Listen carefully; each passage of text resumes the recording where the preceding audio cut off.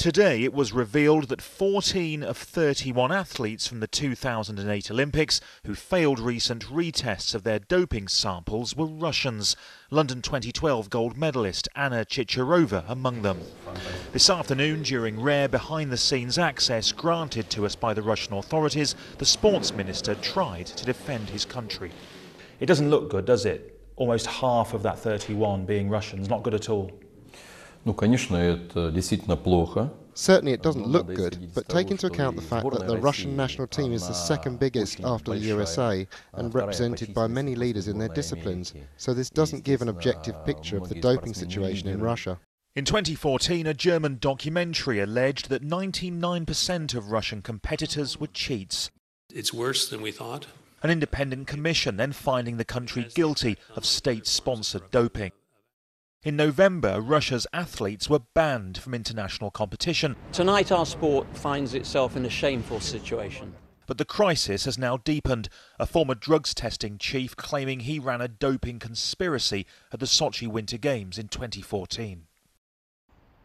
This anonymous-looking building is Moscow's infamous drugs testing lab.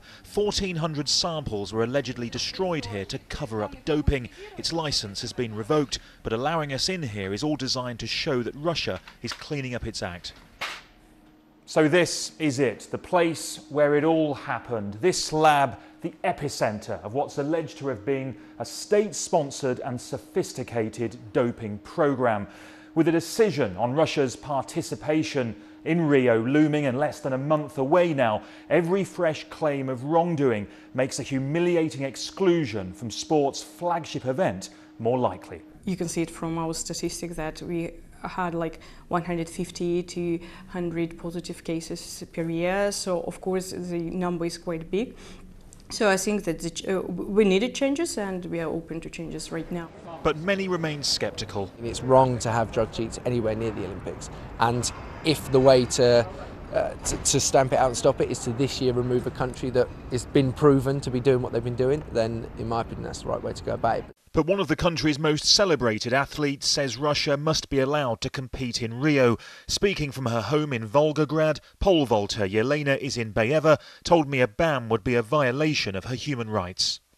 I feel very sad, disappointed, and of course very angry, because all that's going on now, it's unfair. My opinion, it's totally unfair.